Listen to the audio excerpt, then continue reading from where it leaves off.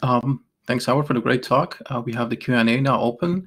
Folks are welcome to put their questions on the pad on IRC, and we might also open up this room in a few minutes if you might prefer to join Big Blue Button directly and ask your questions to Howard that way.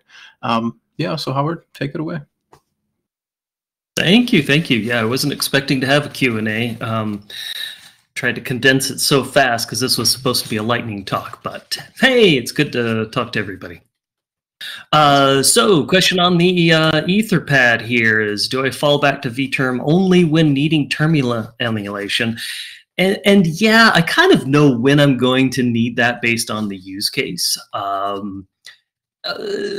Like right now, I'm doing a lot of building with Docker, and Docker just makes a mess out of everything. And so I can sometimes will like start up a vterm for that. But I don't like actually typing a lot of stuff in there as much. So actually I wrote a little program to, the compile command. I just send the compile over into it. Then I could see the output, and then I could just, and it pops right back to where I'm at. So I don't know. I think you kind of need to use a little bit of both. But yeah, it would be nice to kind of flip a window back and forth, because there's some things about Eshell that I actually do like a lot. Now my tramp suggestion, okay, I'll admit tramp is it's kind of fickle. I think we all get sometimes better use cases out of it than others. Uh-oh, my headphones are out of batteries here, so we might have to flip here. Yeah, so the tramp, I don't know. I think we have to kind of play with it and see how it goes. Let's see. Another question is, have we thought about adding the Eshell manual? You know, after doing this talk, and I'm realizing a lot of the half-baked or almost good stuff with Eshell that we could just kind of fix a little bit, and some of the, especially some of the docs. Yeah, I'm kind of thinking that maybe I should hook up with somebody and we could try to do a little bit of extensions there, you know, like fix up the manual a little bit more, make it more of a tutorial, I think would help, as well as fixing some of the little problems like that. Trying to be able to cat a buffer into the shell, I think is pretty useful. Let's see, do I know if Eshell can be used from eLisp? Yeah, I use that quite a bit. I actually have functions that call an Eshell command. That way I get all of the benefits that you can get from an Eshell, like with the predicates and all that kind of thing. I can't remember who's been doing it, but lately I've been seeing a lot of the do what I mean shell commands that they're building up a bunch of functions that do very specific things, what they need. And it seems like there's a lot of like special commands they're adding into it to like get the file name and that sort of thing. And I was thinking, hey, that's a great idea, but let's do it with Eshell. So I've been doing something similar, but just calling out to Eshell itself. Let's see, next question. How does that interplay with my literate DevOps approach? Yeah, the two are different. You know, when I'm doing my literate work, you know, I'm in an org file and I'm just writing commands. But yeah, sometimes it's just a little bit, you know, I'm not planning on keeping it. I'm just kind of investigating things, and that's what REPLs are really good for. And in that case, yeah, I'll pop over into Eshell, write things. If I see something good, that's where I was talking about my little engineering notebook, sending it out to a capture and then capturing it out, or writing it into a buffer where I can do more things to it. I guess it's the flexibility I think we all kind of need, because you don't know exactly where you're going until you're halfway there, and it's like, oh, I don't want to start up a new app. That's why we're in Emacs. So yeah. Oh yeah, thank you. Yeah, Alvaro Ramirez. Yeah, that's the stuff I've been reading a lot about. Let's see, another question. Do I have a strategy for getting around Eshell's lack of support for input redirection? You know, that it is what it is. I don't have any ideas at the moment. It's a good idea. Whenever we're so used to doing pipes, and whenever you start doing a pipe at all, Eshell just immediately throws it into the shell. But then pulling it back in is kind of difficult. And so that's why I just started writing them out to buffers and then pulling them back in. And I find that just a little bit more useful situation for what I'm doing. I don't know if other people will find it as useful as I do. But yeah, I'm getting a little tired of trying to get just the right command of piping everything together. And 2 years ago, when I was talking about my little piper idea, this is kind of what it's morphed into, was just using Eshell, running the commands, editing the stuff, and then pulling it back in to send it to some other app. Or not even pulling it back in, just using it at that point and then sending it off into emails. Yes, you can call elist functions, the commands. I thought I was hoping this could be kind of clarified a little bit, but if you have any function, any Emacs list function that starts with Eshell /, that gets called first before any command. So you can override just about every shell command. In fact, many of them are. So there is an Eshell /ls. So if you type ls into your Eshell, it's actually calling that function. Now, most of those functions will, if it runs into too many options that it doesn't know about or something like that, will call out to whatever ls program you've got installed. But that's how it goes.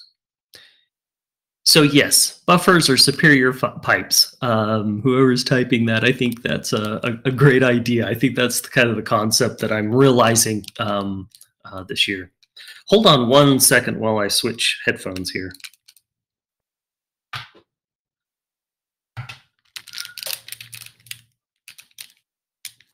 I suppose you can still hear me, right? Yep, I can still hear you. Well, nobody's talking yet. I can still hear you. Okay, perfect, and I can hear you too. So that works well. Let's see. Any other questions in the IRC? I'm not seeing them, mostly in the Etherpad here. Do I have a preferred method for getting argument completion for shell commands? Okay, that's a really good question. There is a function that I found in Eshell for getting options. And it's like, great, that's what I was expecting, something like a get ops. So I started playing around with it, and it's like almost there. The problem is it's not really as flexible as I would think. It either takes command line arguments or it doesn't. And it just kind of, it's kind of made for very simple commands only. So, well, I ended up writing my own. So I wrote kind of a getops-like function, kind of behaves like it, where you can give it a list of single commands, a list of those long commands, some that take options and some that don't. So you'll see that in my, where I've got it here in the Etherpad up on the full code. I also posted it up on Mastodon as well earlier. But I have a link to my configuration file. It's all literate, so you can just scroll down, search for getops, and you'll see my function. I haven't fully tested out everything yet. Most of the code was actually written for this talk, I found, so there will be bugs. But you might find it interesting to grab some of the stuff and play around with it. If you find some bugs, please send them back to me. I'll discover them soon enough, but yeah. So is it possible to get LDOC-based completion for elist calls in Eshell? Ooh, good question. I don't know. I have been switching from company mode to Corfu, just try it all out. I'm getting some pretty good completions, but the ELDOC based would be very lovely.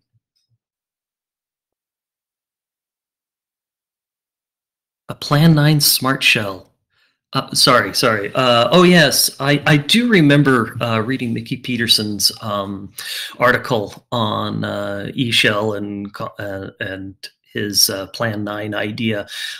I was playing around with it for a little bit, but I don't know. Yeah, I couldn't get it quite working the way I thought I would want it to, so I didn't follow through. But yeah, he's got some good ideas there.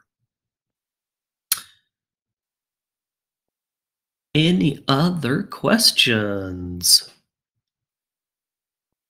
But yes, I should revisit Mickey Peterson's ideas. Say it again. Cool. Yeah, sorry. I guess I was just going to ask a question on the fly here. Sure. Yeah, which is, so you mentioned this sort of getup function or getup-like function that you implemented.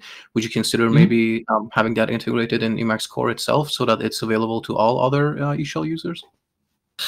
I think that would be a great idea. And I'm kind of thinking I need to kind of see what should go into Eshell and what should maybe be like a side package, like Eshell ext kind of thing for getting some extra stuff, because I don't know if everybody wants all of it. So having a side package might be a really good idea, and then seeing, yeah. So yes, if you want to work on it with me. Yeah, sure. Sounds good. Why not? Sure. All right. Any other questions, or are we good? I think we still have about, sorry, go ahead. Oh, I was going to say, I think we're out of questions. Right. Yeah, but we still are not out of time yet, so I think we have like 10 more minutes at least. I've got more time for Q&A than I thought I had for the actual talk. Yeah, it's been interesting. So we were kind of debating on switching to two tracks like we have done this year, or keeping or maintaining the same setup as the previous years, which was one track, but sort of all the talks were very like squeezed into together. And it was a last minute decision kind of, and we almost did end up going back to one track. But you know, we're here, but I think that's the reason why some of the Q&As are sometimes longer than the talks themselves.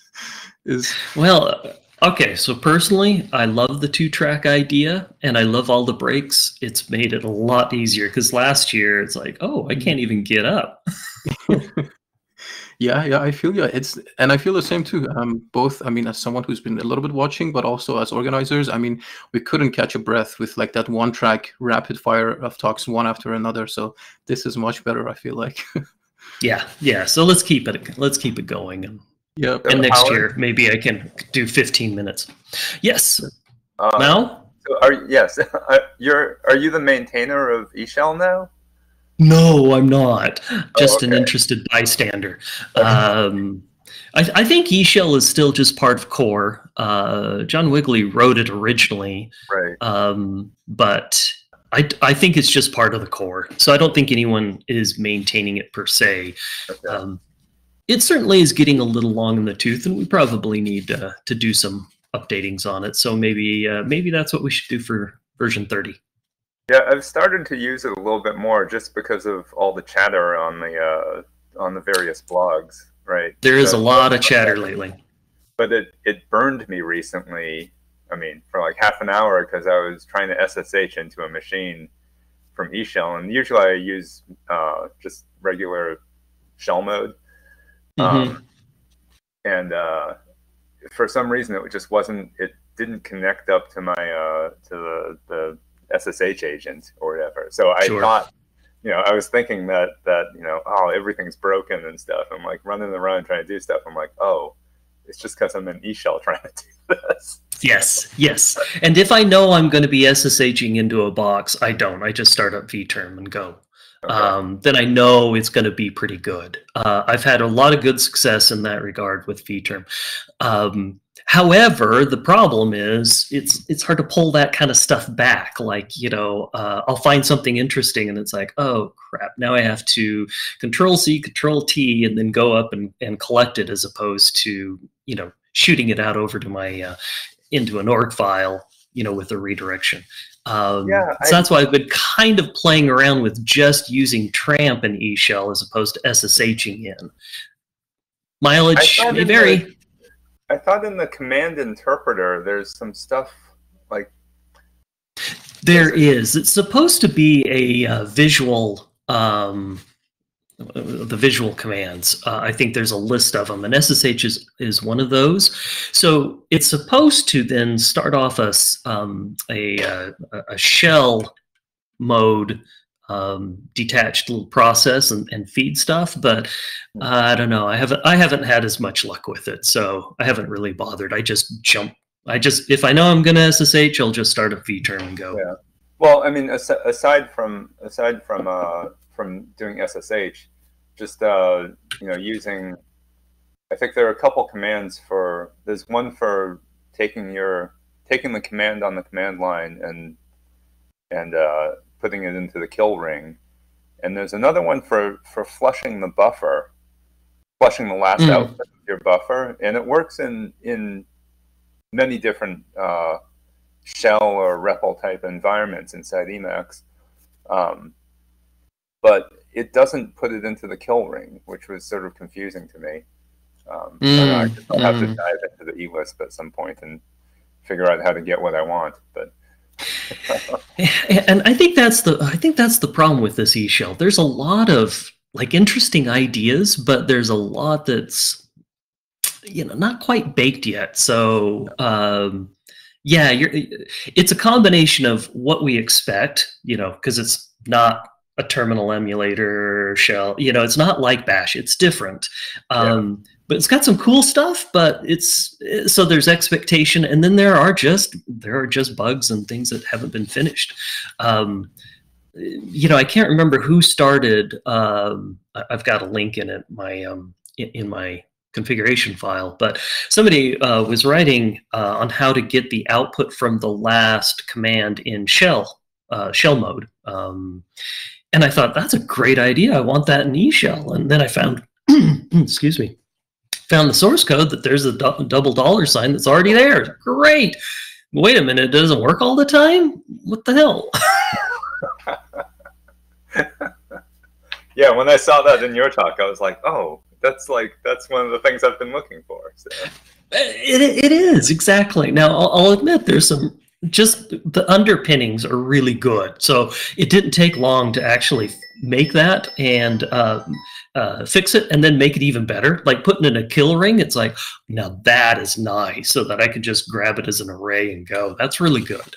So I think there's a lot of good stuff there. I think, yeah, let's just make some features. Let's make an extension and let's assign the copyright to the FSS. Yeah, maybe I'll start looking at eShell after. I'm playing around with orgnoder right now, trying to catch up to some of the forks. But maybe eShell is the next thing to sort of poke at. Aren't there so many fun things to do? No, it's terrible. Great. Oh, I got another question over here in the IRC. Do you ever fall back to terminals and shells outside of Emacs?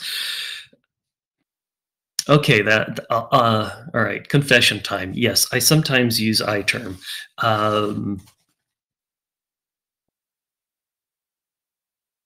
So when I first boot up, I do have to use a terminal before I start up Emacs because it's got to mount everything. So I do use iTerm, and yeah, sometimes if it happens to be there, I'll type the command in there instead of running it into Emacs. But I just find running those terminals to be pretty frustrating because most of them, you have to use the mouse to copy and select stuff.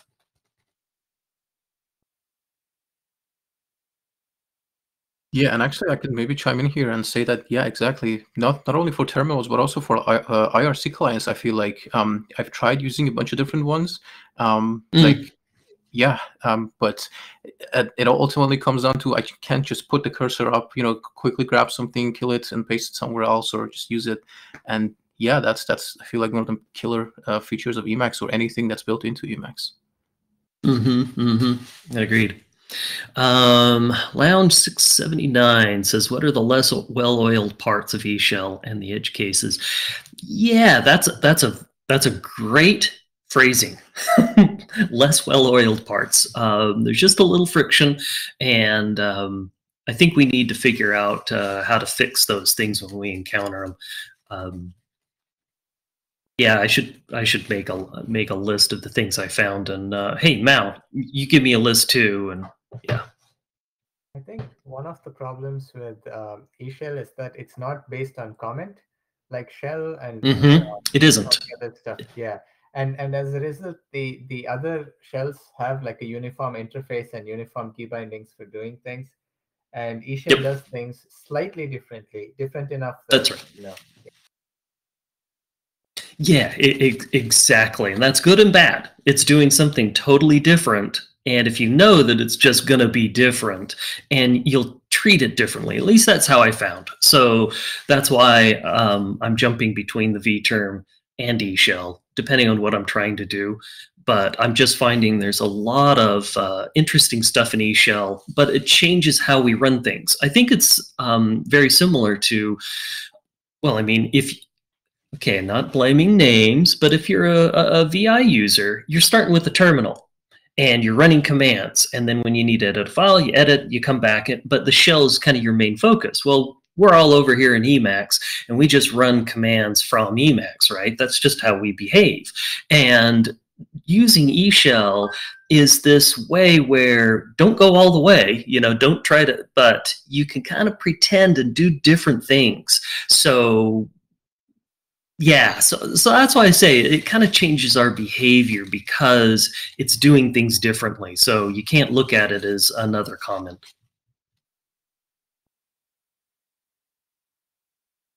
Wait, so when you say you're using vterm, does that mean you're using that's a separate application outside of Emacs, or is there a vterm? Yeah, so vterm is I don't know when it came out, a couple of years ago. I don't know the details of it, but it's using a module library to do all the heavy lifting. So it's just a little better comment, and I've just found it to be a lot, very reliable and pretty fast. So especially when I'm SSHing into another machine in my data centers, and especially building all the Docker and some of the weird terminal stuff that I need to do in those shell environments using SSH. I just find vterm to be really good for what that does. Oh, okay, I see it now. It's on Melpa. All right. Yeah, it is okay. You're still in Emacs, and but the key bindings are pretty good. But you do, you has two modes: one for selecting text, and then one for being a terminal. Maybe I'll try that out instead of EmacsConf. Yes, I would, if you can. The problem that I think most people have is building that vterm library. I haven't had any problems on my work Mac, so it's been pretty good for me. Okay. All right, that's good to know about too. But that'll keep me from adopting Eshell.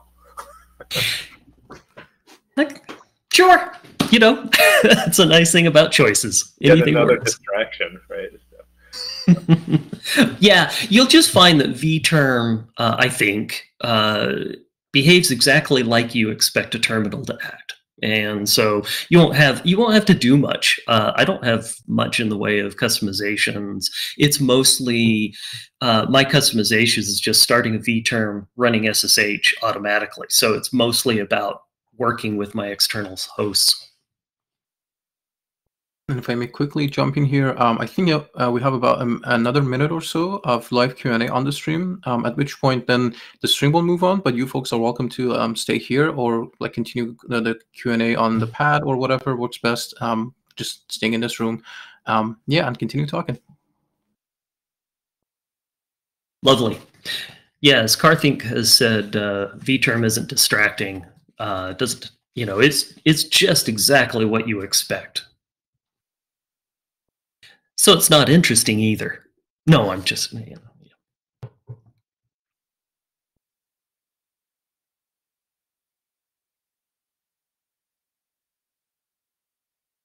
Yeah, and so there's some good comments on the IRC. So yeah, thanks everybody. It's been fun. All right, I'm going to jump off now. Nice talking to you, Howard. You too. All right. Thank you all. I think I'll drop off as well. All right, thank you.